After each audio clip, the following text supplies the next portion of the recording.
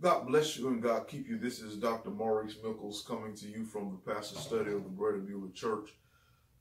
Like, wishing you a happy Tuesday afternoon. It is good to be alive.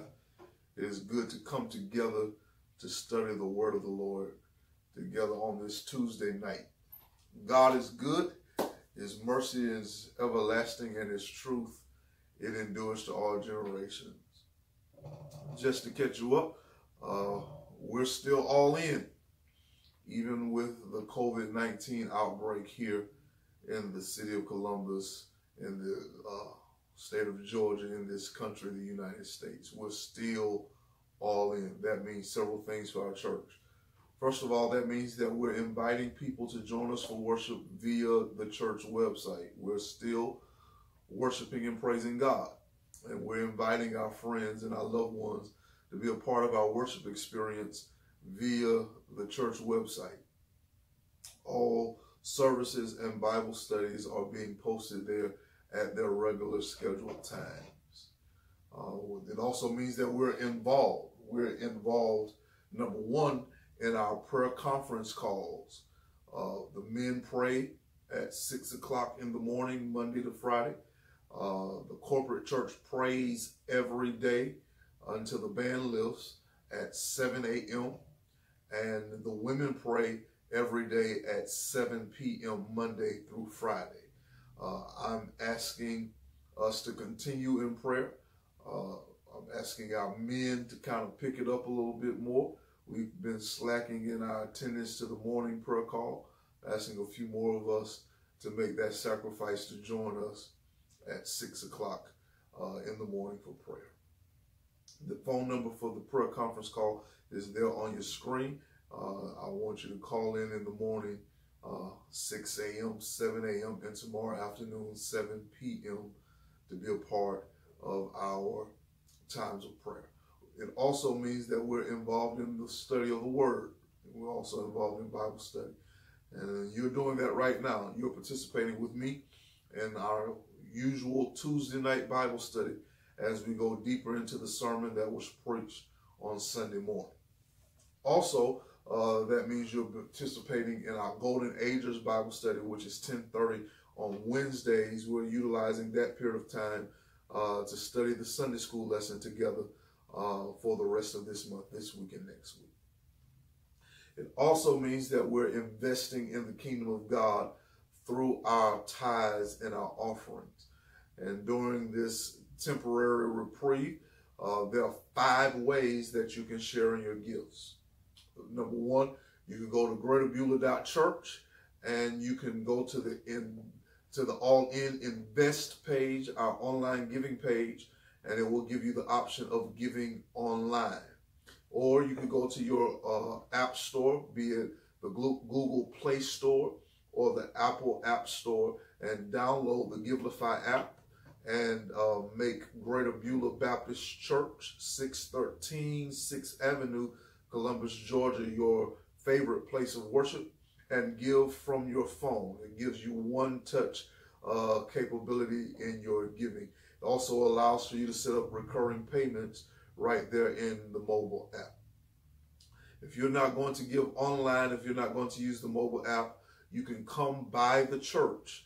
The mail slot on the front of the sanctuary, on the front of our church building.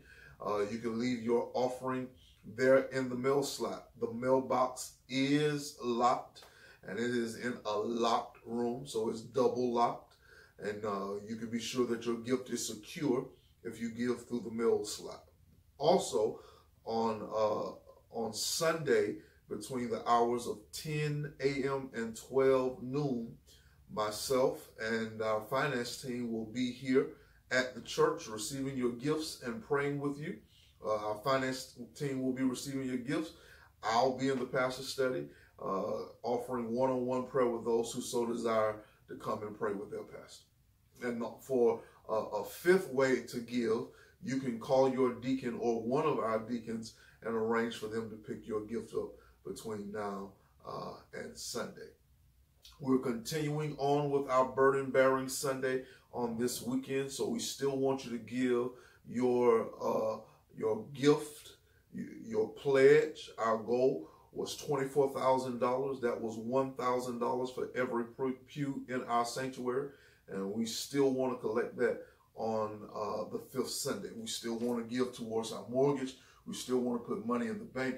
And we still want to make some improvements to our sanctuary. So I need you to prove to us, not just to me, but to yourself, that you're really all in with GB. And by maintaining your all-in commitment, you're still inviting people to worship. You're still involved in prayer. You're still involved in Bible study. You're still investing in the kingdom of God through your tithes and offering. Let me pray for you, and we'll get into the word for today. Father, in Jesus' name, we love you and we praise you. We give you thanks for this time we get to share together in your word. Now, Lord, as we dig deep into this lesson of your name, El Shaddai, we pray that you'll speak to our hearts, speak to our minds, speak to our understanding, that we might know that we've been in the presence of the Lord. The entrance of your word gives light, so speak to us now, according to your spirit, according to your power. In the name of Jesus, we thank you for it all. Amen. This weekend, we preached a message from the book of Genesis, chapter number 17, verses 1 through 8. And I'll read those verses to you, and we'll get into the lesson for the day. Genesis, chapter 17, verses 1 through 8. Now, when Abram was 99 years old, the Lord appeared to Abram and said to him, I am God Almighty. Walk before me and be blameless. I will establish my covenant between me and you, and I will multiply you exceedingly. So Abram fell on his face, and God talked with him, saying, As for me, behold, my covenant is with you, and you will be the father of a multitude of nations. No longer shall your name be called Abram, but your name shall be Abraham, for I have made you the father of a multitude of nations. I will make you exceedingly fruitful, and I will make nations of you, and kings will come forth from you. I will establish my covenant between me and you and your descendants after you throughout their generations for an everlasting covenant, to be God to you and to your descendants after you. I will give to you and to your descendants after you the land of your sojournings, all the land of Canaan, for an everlasting possession, and I will be their God. And last week, this past Sunday, we continued our study on the names of God entitled Knowing God by Name. And so, rather than reviewing the first message of this, we'll get directly into what we want to study for today. I do call to your remembrance Psalms 9, verse 10, which is the foundational verse for our study. It says, And those who know your name will put their trust in you, for you, O Lord, have not forsaken those who seek you. Again, Psalms 9:10, those who know your name will put their trust in you, for you, O Lord, have not forsaken those who seek you. I want to begin this discussion with a question. Does it ever seem to you that God is just taking too long? I mean, it seems as if, we say God knows what he's doing, but it doesn't really feel like he knows what he's doing because it takes him so long to do it. That's kind of where we find this text, because God has made a promise to Abraham, and we're going to go through the scriptures and see how God has made a promise to Abraham, and over the course of an extended period of time, it doesn't happen. God made a promise to Abraham, and we'll see it in scripture. It's going to tell us that God made a promise to Abraham when he was 75 years old. And it takes him from 75 to 100 years old for that promise to come to pass. We're going to walk through those scriptures today. 25 years of a promise from God, and instead of things getting better over the course of that 25 years, things got worse. But God is faithful. The Bible says in I want to say 2 Timothy, that God is faithful even when we are faithless, because he cannot deny himself. Matter of fact, I want to tell you that passage.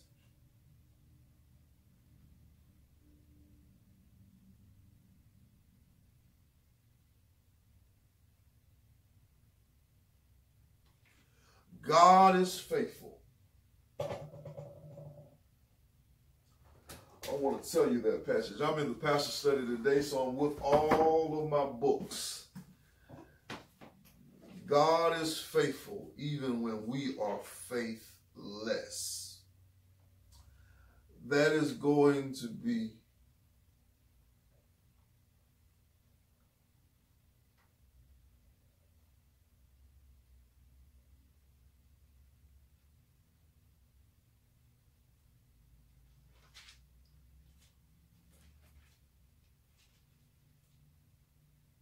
that's right. It is 2 Timothy chapter 2, verse 13. I want you to have that verse. It's 2 Timothy chapter number 2, verse 13. It reads, if we are faithless, God remains faithful, for he cannot deny himself. And so I want us to remember and see, as we study the life of Abraham today, that God is faithful to his word, even when it seems like it's taking him too long. Even when it seems like God does not know what he's doing, we can trust God to be faithful. So let's start at the beginning. Let's go to Genesis chapter 12.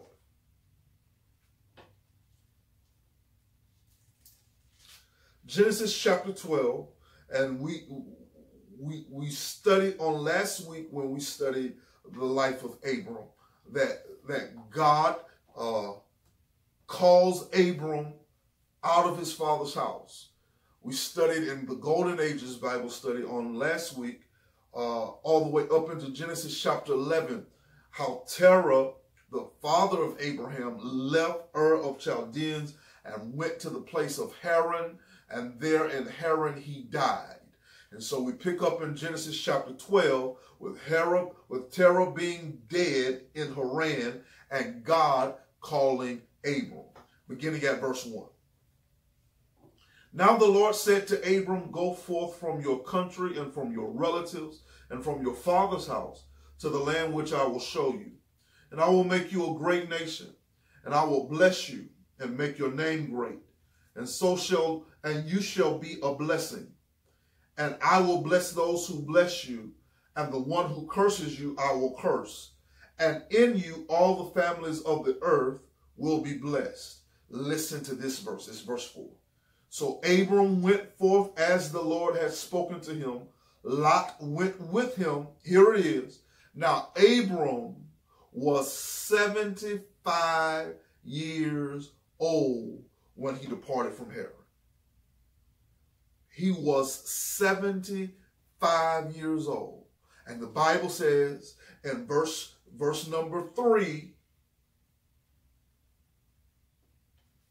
the Bible says, in verse number 7. Let's look down at verse number 7. The Lord appeared to Abram and said, to your descendants I will give this land. God promises Abram at 75 years old that he is going to have descendants, and those descendants will possess the land of Canaan. At 75 years old, he's going to have children that's going to possess the land of Canaan. Here's your problem. Look back up into Genesis chapter 11. Genesis chapter 11, verse 29 says, Abram and Nahor took wives for themselves. The name of Abram's wife was Sarai, and the name of Nahor's wife was Milcah, and the daughter of Haran, the father of Milcah and Iscah. Here it is in verse 30.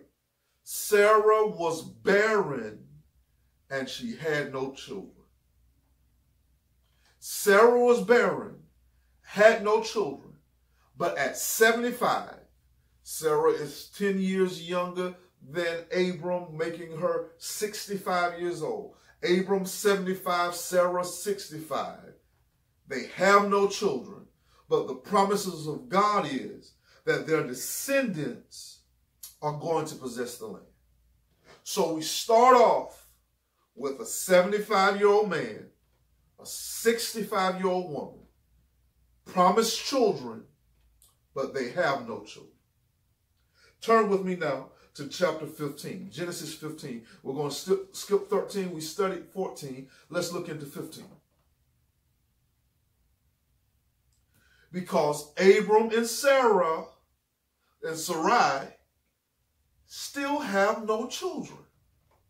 But you get to Genesis 15, and after these things at verse 1, the word of the Lord came to Abram in a vision saying, do not fear, Abram, I am a shield to you.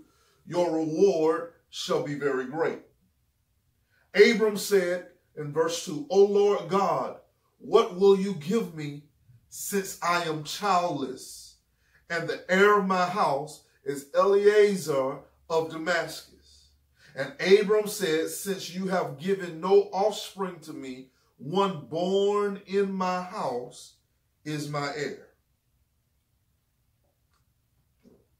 Abraham is doing in chapter 15 what most of us have been guilty of doing.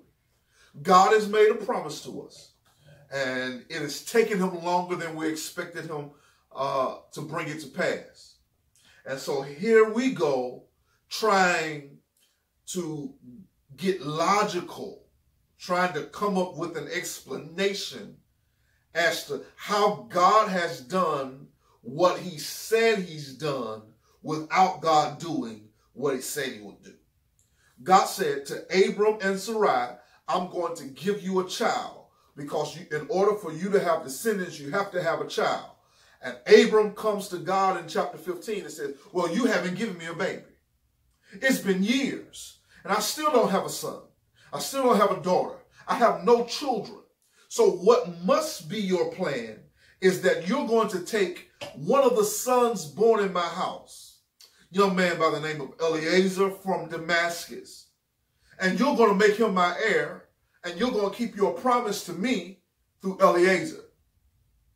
The truth of the matter is, if we listen to the tone of Abram's voice, it almost sounds as if Abram is being facetious with God. Listen to his comment to God again, verses 2 and 3. Abram said, O Lord God, what will you give me since I am childless? The heir of my house is Eliezer of Damascus. And Abram said, since you've given no offspring to me, one born in my house is my heir. Abram wanted to get logical with God. Abram wanted to give God a way out. Abram wanted to be able to explain why what God promised hadn't come to pass. But the Bible keeps on talking in verse 4 and tells us that God doesn't need our plan B. Listen to what the Bible says in verse 4. Then behold, the word of the Lord came to Abram, saying, this man will not be your heir, but one who will come forth from your own body, he shall be your heir. And look at verse 5. And he took Abram outside and said, now look toward the heavens, count the stars, if you're able to count them. And he said to Abram, so shall your descendants be. And Abram believed in the Lord, and he reckoned it to him as righteousness. Listen. Listen, God built Abram's faith. It didn't look like it was going to happen, but God says, Abram, I know it doesn't look like it's going to happen, but you got to believe. You got to have faith. You got to have confidence in me, even when it doesn't look like it's going to happen. And so what God does is God gives Abram something to trigger his faith. Look up into the sky, count the stars, and if you can count them, you'll know how great your seed will be. The Bible says it stirred up faith in Abram. And the Bible says that Abram believed God and it was counted to him for righteousness. But now we have to fast forward to chapter number 16. Because chapter 12 said Abram was 75 years old when God originally called him. We've already had some years to pass when we got to chapter number 15. Still no child. Now we get to chapter 16 and there's still no child. No child. And guess how long it's been? 11 years. God originally made the promise when he was 75. And the Bible tells us at the bottom of chapter 16, we're going to go back to the top of it, but for context sake, verse 16 of chapter 16 says that Abram was 86 years old when Hagar bore Ishmael to him. It has been 11 years. And God still hasn't done what he said he was going to do. Oh, man. Talk about patience wearing thin.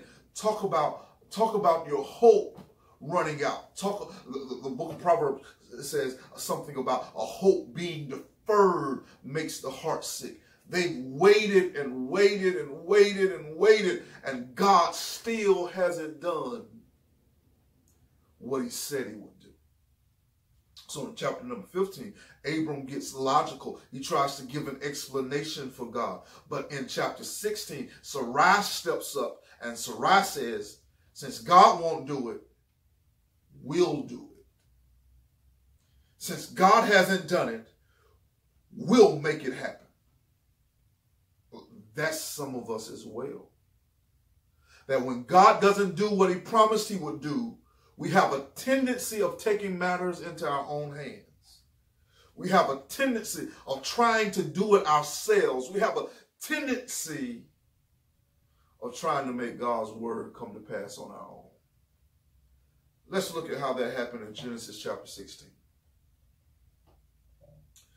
Beginning at verse 1. Oh, this is going to be heavy.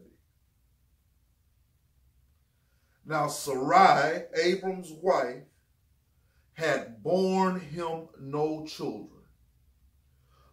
And, I want to say, but Sarai had an Egyptian maid whose name was Hagar. And Sarai said to Abram, behold, the Lord has prevented me from bearing children. Please go in to my maid. Perhaps I will obtain children through her. And Abram listened to the voice of Sarai. The implication is that he agreed. Oh, ladies, listen at verse 3. Listen at verse 3. After Abram had lived 10 years in the land of Canaan, listen, Abram's wife Sarai took Hagar the Egyptian, her maid, gave her to her husband Abram as his wife. Let that settle in on you. The Bible says that Sarai gave Hagar to Abraham as his wife. And the next verse says, Abram went into Hagar. He knew her in the biblical sense. And the Bible says that she conceived. And when she saw that she had conceived, her mistress was despised in her sight. They took matters into their own hand. And they created a mess. That's what it means. It means that they created a mess. They stirred up confusion in the home. They separated from Lot because they wanted to keep peace in the home. And now, because it doesn't look like God is going to do what he said he's going to do, they open the door for confusion to come into the house. And guess what happens? You have Abram sleeping with the handmaid that the wife has given him to be his wife. And now the handmaid is looking at Sarai funny, and Sarai is looking at the handmaid funny. And now we got confusion in the house. We got Abram in between two feuding women because they decided to take matters into their own hands. Have you ever been there? When you took something into your own hands, you said that you weren't going to wait on God to do what God said he would do, that you were going to make it happen on your own. What happened in the aftermath? Wasn't it a mess? Wasn't it difficulty and confusion and drama because you decided to put your hand on something that wasn't yours to handle? May this be a word of warning to us, and I'm going to move on. May this be a word of warning to us that we should keep our hands off of God's business. God said that he would handle this. God is responsible for bringing his promise to pass. It is not our job to make what God said would happen. God is responsible. And when we take it on ourselves, we create unnecessary trouble. And the Bible says that when they had Ishmael, the Bible says in chapter 17, we won't get there today, but in chapter 17, down around verses 18 and 19, let's start up at verse 15. Then God said to Abram, as for Sarai, your wife, you shall not call her name Sarai, but Sarah shall be her name. I will bless her, and indeed I will give you a son by her. Then I will bless her, and she shall be a mother of nations. Kings of people will come from her. Then Abram fell on his face and laughed, and said in his heart, will a child be born to a man 100 years old? And will Sarah, who is 90 years old, bear a child? And here's the part. Abram said to God, oh, that Ishmael might live before you. God is telling him, this isn't my plan. And Abram is still asking God to work with what he did. He's asking God to work with what he did in his flesh, not with what God did through his spirit. And listen to what God says in verse 19. But God says, no, not Ishmael, but Sarah your wife will bear you a son, and you shall call his name Isaac, and I will establish my covenant with him for an everlasting covenant for his descendants after him. Ishmael is going to be blessed. That's the next verse. That's verse 20. As for Ishmael, I have heard you. Behold, I will bless him and will make him fruitful and will multiply him exceedingly. But he is not the covenant promised child of God. Ishmael, yes, I'm going to bless him because you asked me to bless him. But you cannot expect me to bless your mess. The Bible says that God's plan was always for Abram to have Isaac through Sarah. It wasn't Eliezer, the son born in his house. It wasn't Ishmael, that mixed boy, a Hebrew and Egyptian that was born to the maid. It was always Isaac. The problem is that between Ishmael and Isaac, between chapter 16, verse 16, chapter 17, verse 1, there's 13 years. Abram was 86 years old when Hagar bore Ishmael to him. Now, when Abram was 99 years old, the Lord appeared to Abram and said unto him, it's been 13 years, and God was silent for 13 years. Oh Lord, it's so sad. It's so hard to deal with when you got a promise from God. God said when I was 75, 25 years ago, that he was going to give me a baby. 11 years passed and I made a mistake and I tried to make it happen on my own. And then 13 years passed and God won't talk to me.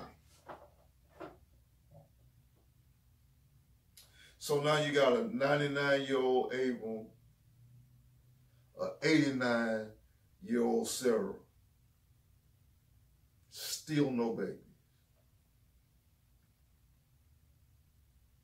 Now think about this here. If we were to go to Romans, chapter 4, the Bible would say that both Sarah's body and Abram's body, Romans 4:19, Sarah's body, Abram's body are both as good as dead. Think about it. 90 years old, Sarah is postmenopausal. Her ovaries have stopped producing eggs. There's no more estrogen. There's no more progesterone. Her reproductive organs have started to shrink and to thin and atrophy. There is no possibility for a baby at 90 years old.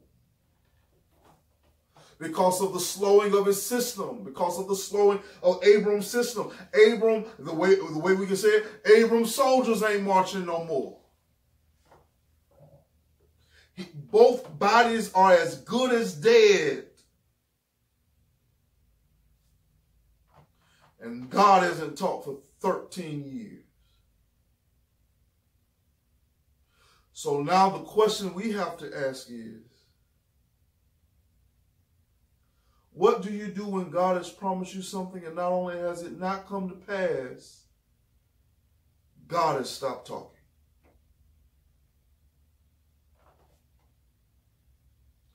Listen,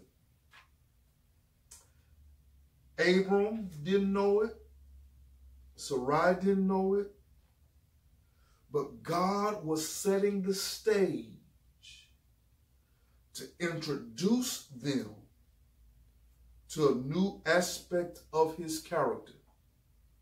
Remember what I taught you last week, that God often reveals himself in the crisis moments of life.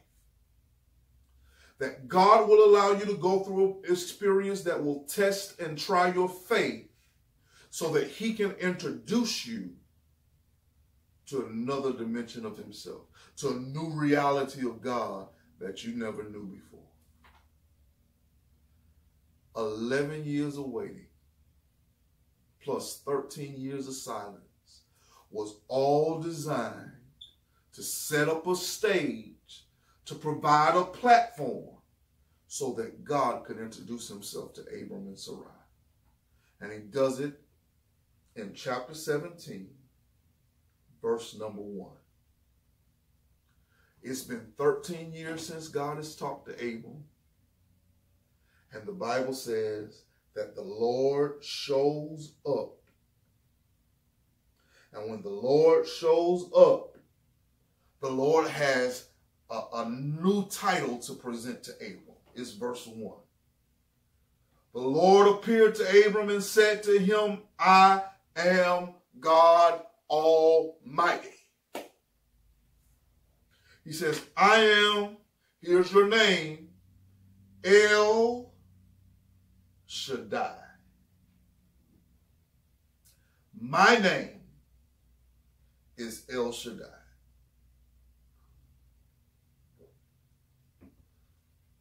Which means that God is all-powerful and that God is all-sufficient and that he is able to do whatever it takes to meet your need.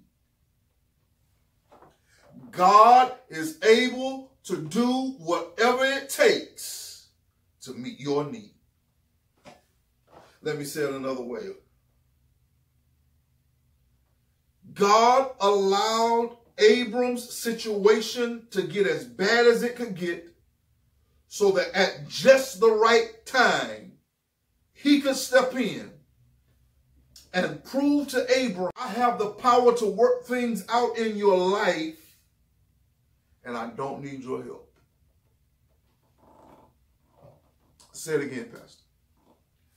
I said that God allowed your situation to get as bad as it could get, so at just the right time, he could step in and prove to you that he has the power to fix your situation, and he doesn't need your help to do it. He's God all by himself. 25 years of delay, 13 years of silence was all a part of God's plan to introduce Abraham to El Shaddai, the God that can do anything. Oh, it's so wonderful. God can do anything. He say to Abram, he'll say to Jeremiah, there's nothing too hard for me.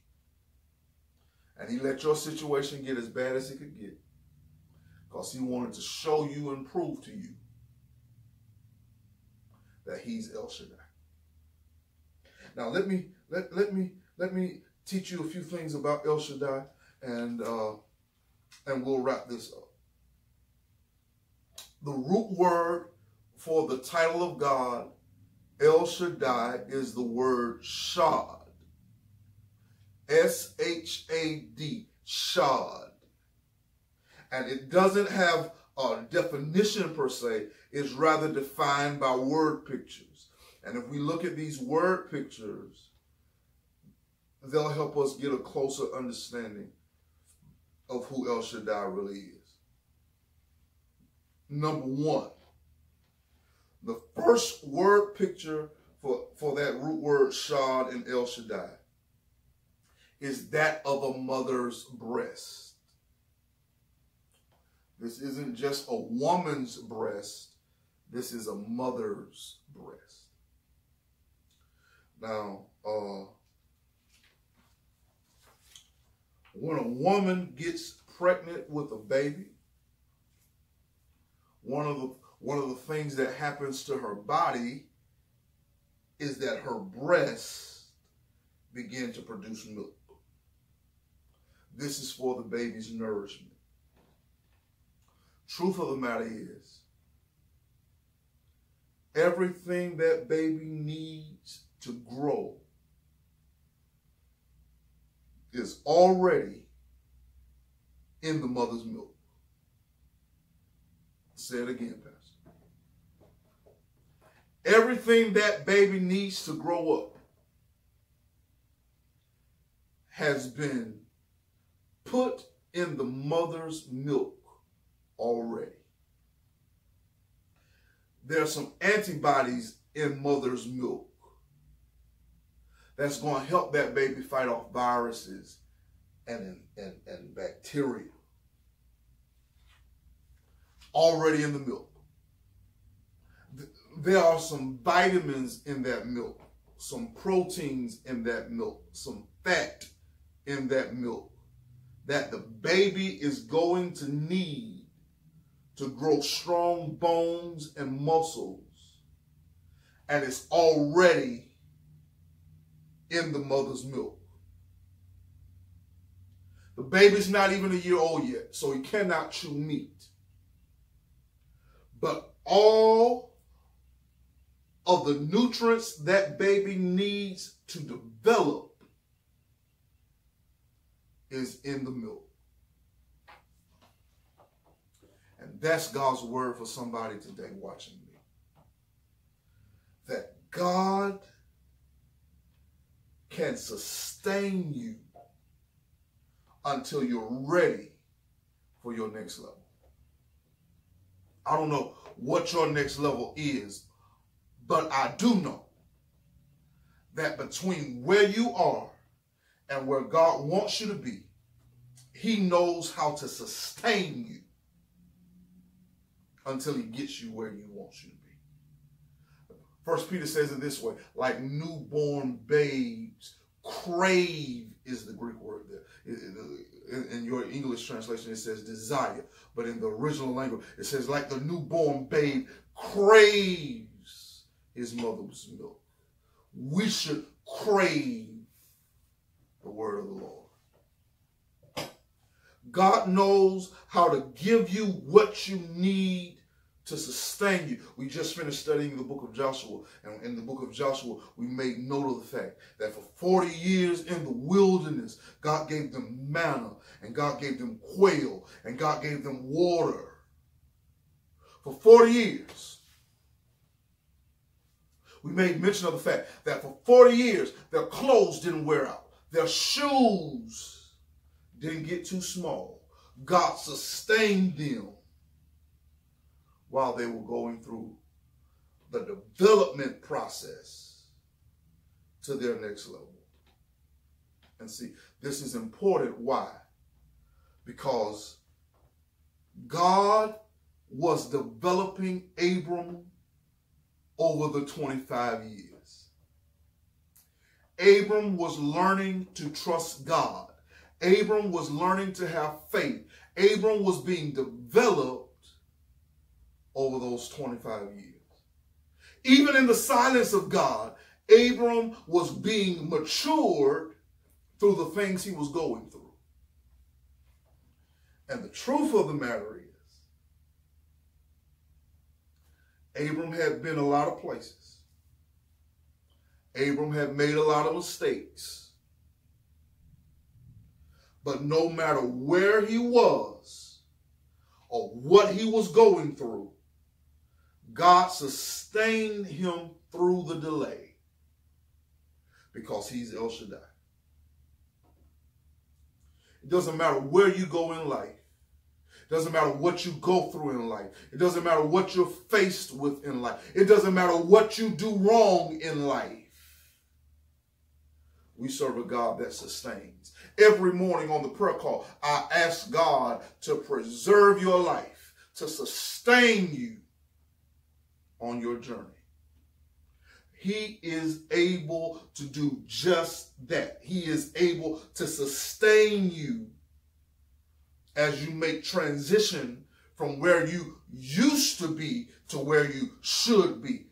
El Shaddai, the God of process, says that I was God when I called you from your father's house in chapter 12 when you were 75 years old. And I was God when you tried to make an explanation for me when I didn't require it. And you said that Eliezer was going to be your heir. And I was God in chapter number 15 when you were 86 years old and you went into Hagar and you had Ishmael. And I'm God now when you're 99 years old and your body is dead. And your wife's womb is dead.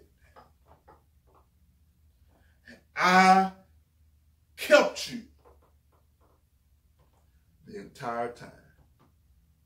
I think we ought to take a praise break right here in the middle of this Bible study lesson and thank God because he has kept us all along our journey. If we were in the old church, we say all of our lives, God has been good to us. Then the next verse says, down through the years, God's been good. We need to thank him because he's a God of process. That even if he's not talking, he's still working. That I'm not lacking, I didn't miss out on any meals, that my enemies didn't overtake me, that my life was preserved. You know why I thank God? I thank God that he kept me in spite of my mistake.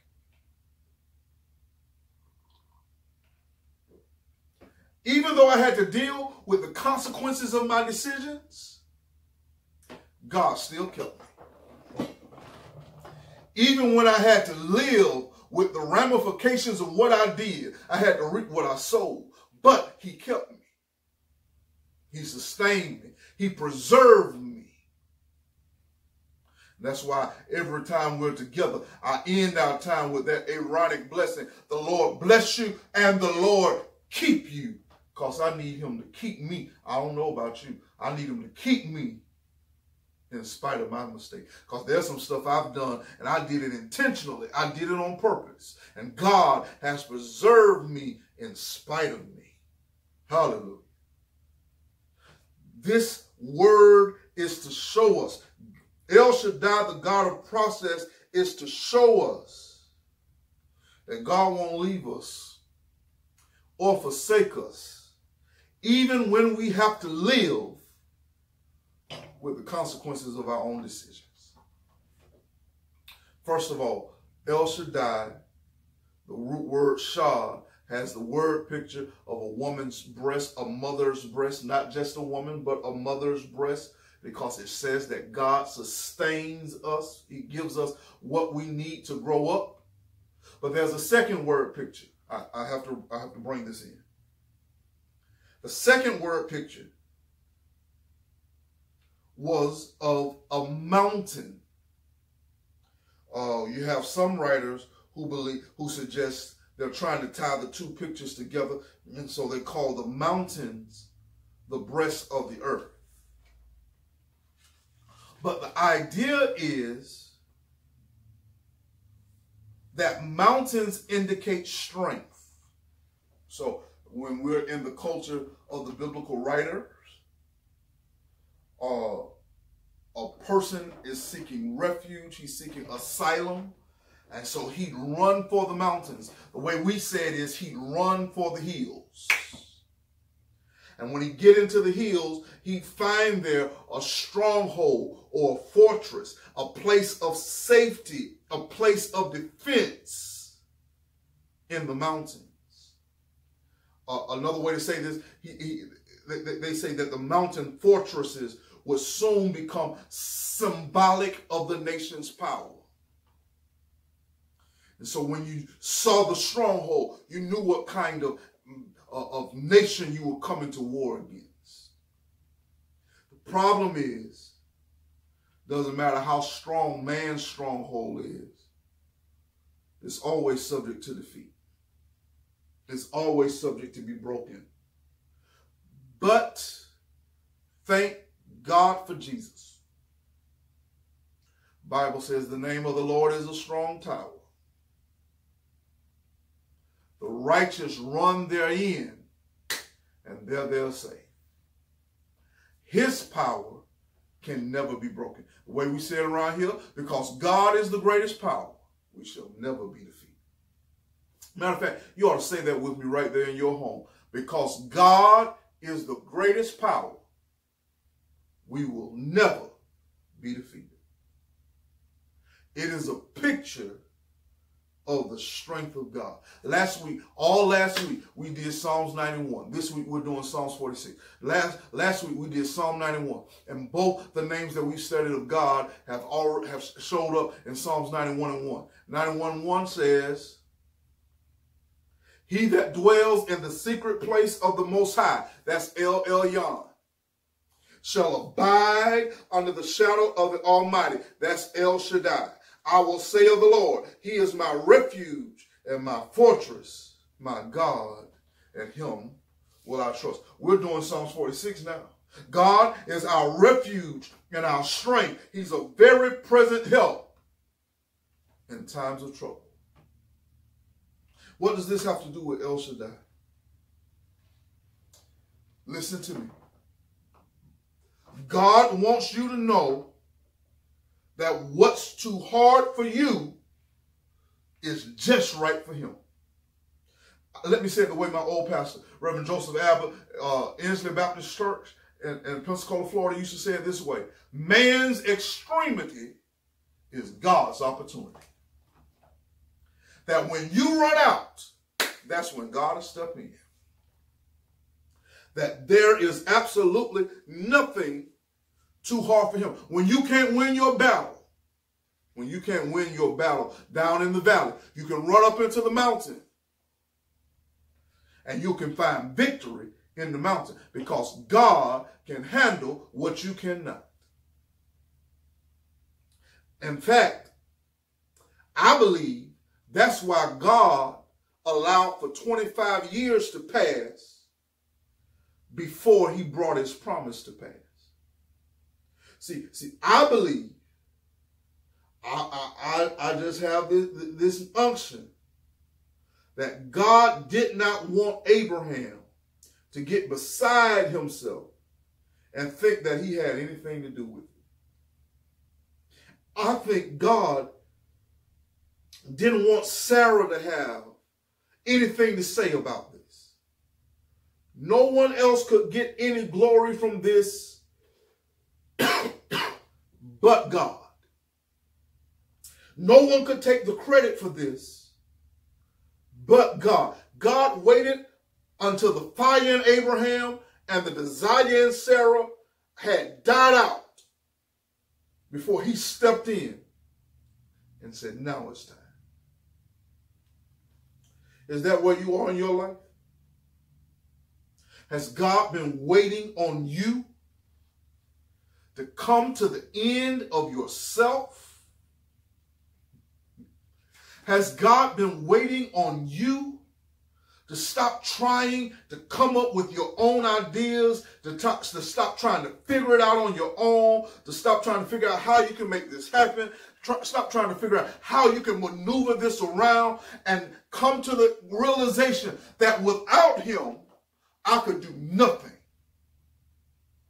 But with him, I can do all things. That without him, all things are impossible. But with him, nothing is impossible. Could that be why God let you come to the end of yourself? Why God let your situation to get as bad as it has gotten? Because he wants to prove to you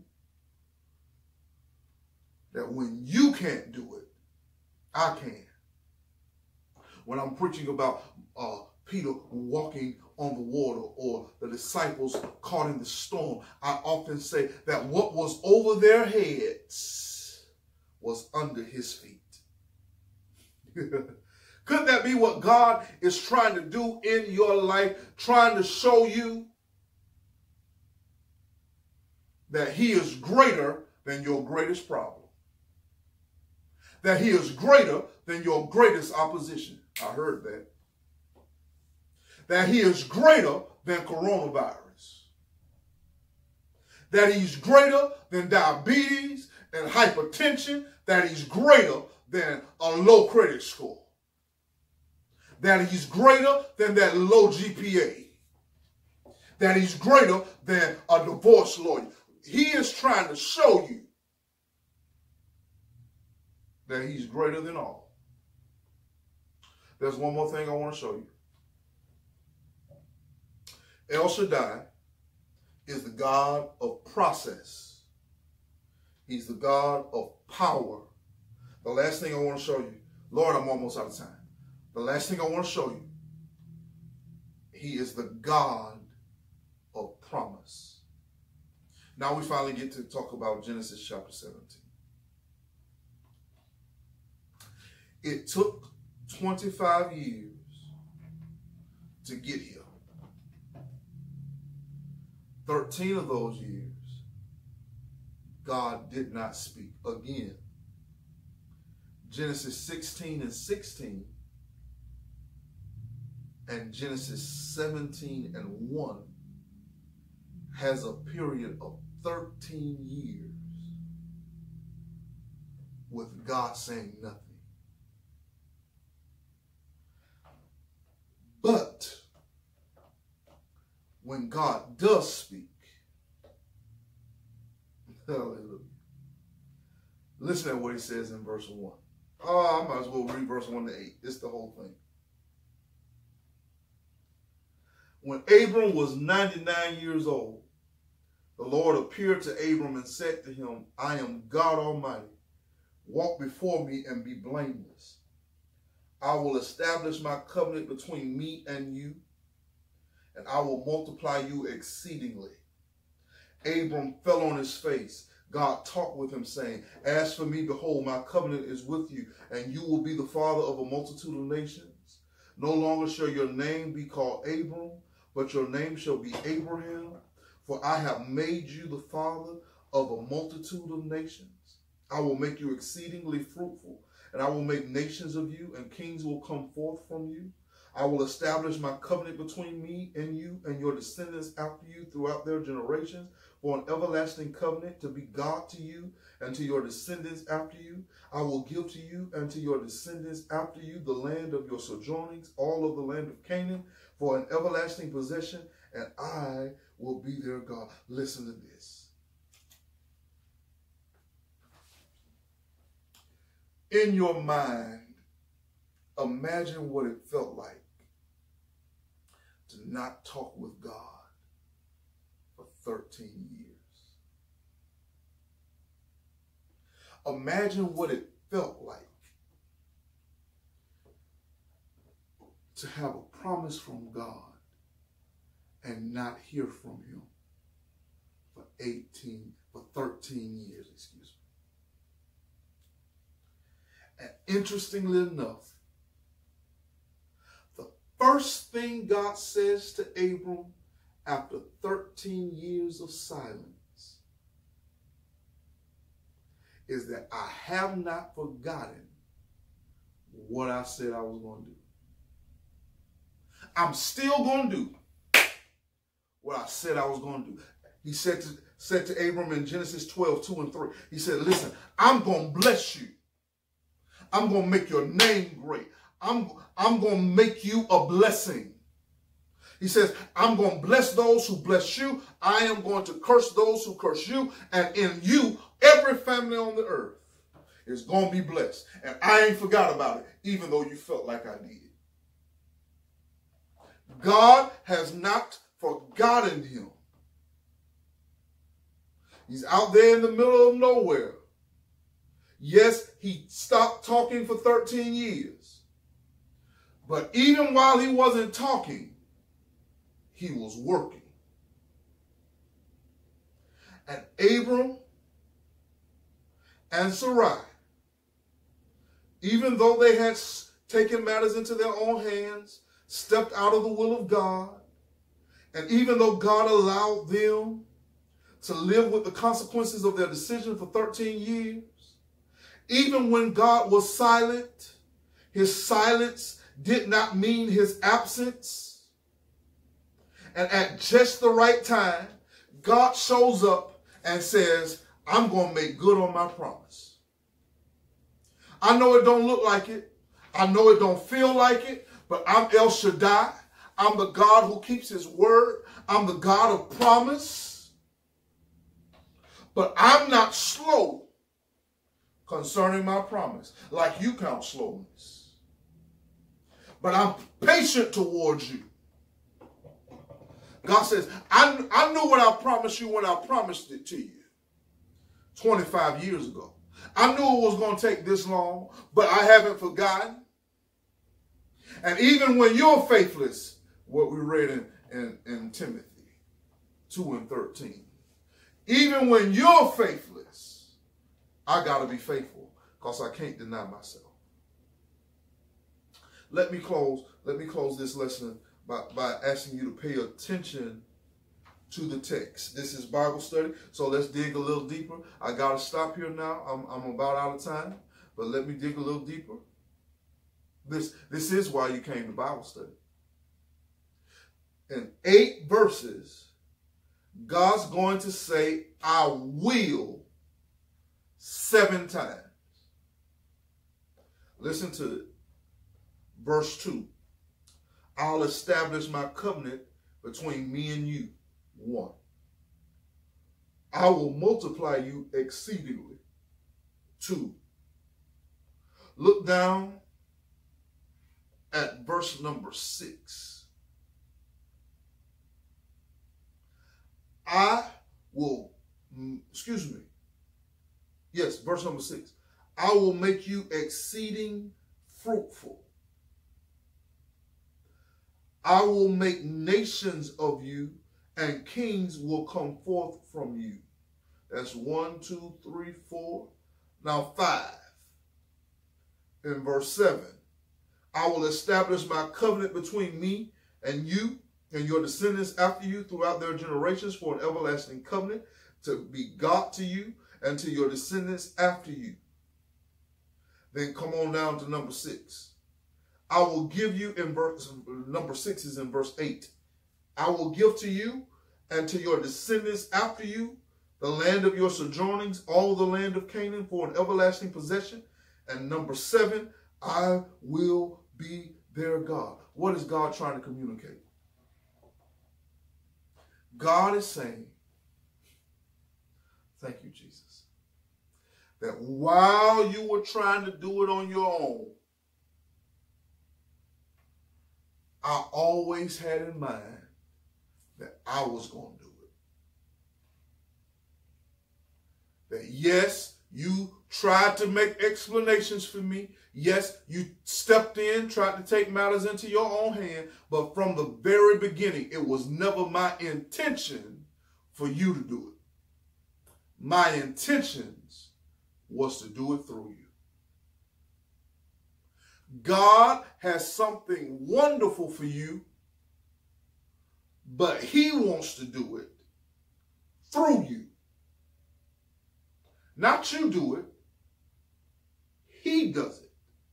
He wants to do it. You have to let him keep his side of the bargain. But at the same time, you got to keep your side of the bargain. Verse 1, walk before me and be blameless. There's one more thing I want to say to you, and I'm stopping now. I'm past my time. God wanted Abram to remember. Didn't want him to forget. So guess what God does? So that Abram won't forget the promise of God. God changes Abram's name and Sarah's name so that every time they hear their name called, they're reminded of their promise. Abram, exalted father, becomes Abraham, father of a multitude of nations. Sarai, the princess, becomes Sarah, the mother of nations. Every time they hear their name called, they're reminded of what God promised them. I want you to know that God revealed himself to Abram and to Sarai so that he could show them that he was El Shaddai, and he's doing the same thing in your life. So whatever God's promise is to you, I want you to make a practice of using it to define yourself so that you'll always remember what God has promised you. I am healed. I'm the blessed of the Lord. Start reminding yourself. I encourage you during this time of being in our homes, not being able to congregate out in public. Take some time and remind yourself, I am blessed. I ain't cursed. I'm the head. I'm not the tail. I'm above only. I'm never beneath. I'm rich. I'm not poor. I'm the lender and not the borrower. I'm healed of the Lord. Remind yourself that I'm going to live and not die because I got something to say. I will declare the works of the Lord. I ain't going to do it in the grave. I'm going to do it in the land of the living. I want you to be reminded today that it doesn't matter how long it has been, God is still going to make good on his word. We started with it, we end with it. Even when we're faithless, God is faithful because he cannot deny himself. Listen, I want to hear your questions. I want to hear your comments. So in the comments below, in the comment section below, if you have a question, if you have a comment, I want you to leave your question or comment in the comment section below. I want us to remember Tomorrow morning at 10:30, we will be broadcasting our Golden Ages Bible study. We'll be studying the Sunday school lesson from this past Sunday from the book of Micah, chapter number 3, and Micah, chapter number 6. We'll have our music ministers going to meet on Thursday by invitation only. Those who are to be in the sanctuary of the Greater Beulah Church on Thursday have already been contacted, and they know who they are. Listen, I need you to be consistent on our prayer call. Please, ma'am, please, sir, especially, sir, we need you to call in the mornings, 6 a.m., 7 a.m., 7 p.m. The number will be provided there on the screen. We want you to make sure you call in to be a part of our prayer conference calls. Also, we need you to be consistent in your giving.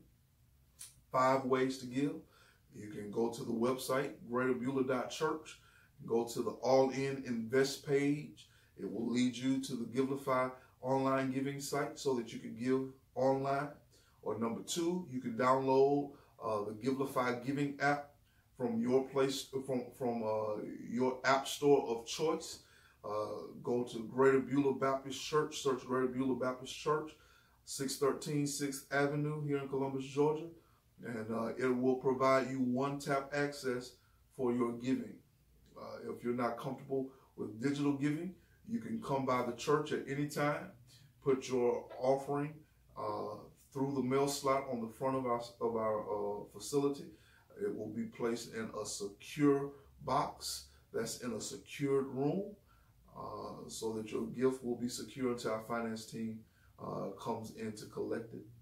You can also contact one of our deacons for a one-on-one arrangement so that you can drop off your gift to one of our deacons at the appropriate time.